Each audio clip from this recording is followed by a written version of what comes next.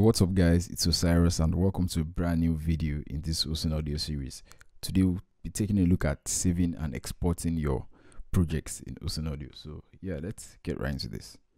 I'm going to record something so we can use this for this tutorial.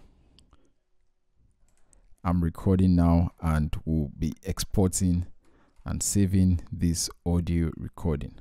Let's stop this. Yeah, this is cool. So let's see the options we have for saving this project. So the thing about ocenaudio is the fact that it saves your project as the audio file itself. So it doesn't save it as an ocenaudio project file. It saves it with the common audio file format we have. The quickest way to save a file is to come over to save. Then you have the options to save as any file, audio file type under the save as drop down. So you can see MP3, MP4, OGG, you can see wave. You can just save it as, let's select MP3. Then I'm just going to save this as let's save it as recording, then we can save that.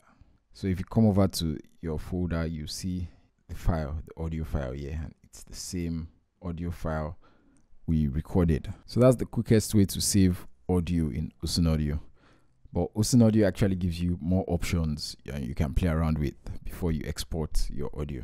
So to check that out, you can come over to File, Export.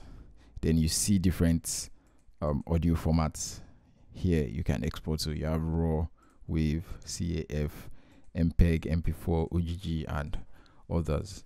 So let's come over to WAV. This is a common format for saving high quality recordings, to keep the quality of your recordings.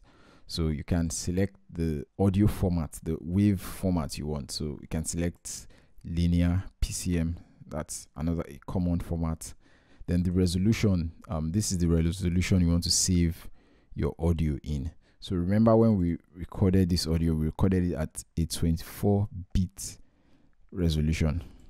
So we'll just maintain the resolution and we'll save this as a 24-bit resolution. So the third option is dithering.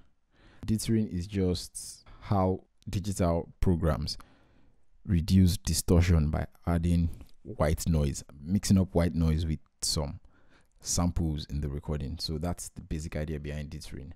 So I'm just going to put no dithering because I want the same exact quality as my recording. So I'm going to save, click OK, then I have my WAV file here.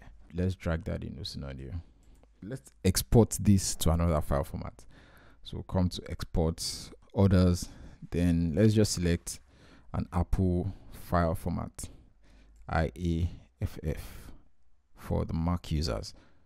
So yeah, we can select 24-bit resolution also, no dithering. Then export to current path. You can change the export path here. So I'm just going to leave it at current path.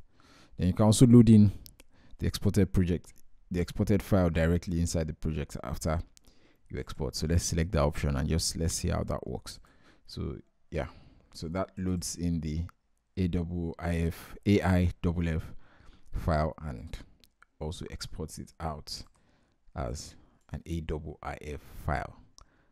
So that's the basic behind, that's how to export in ocenaudio.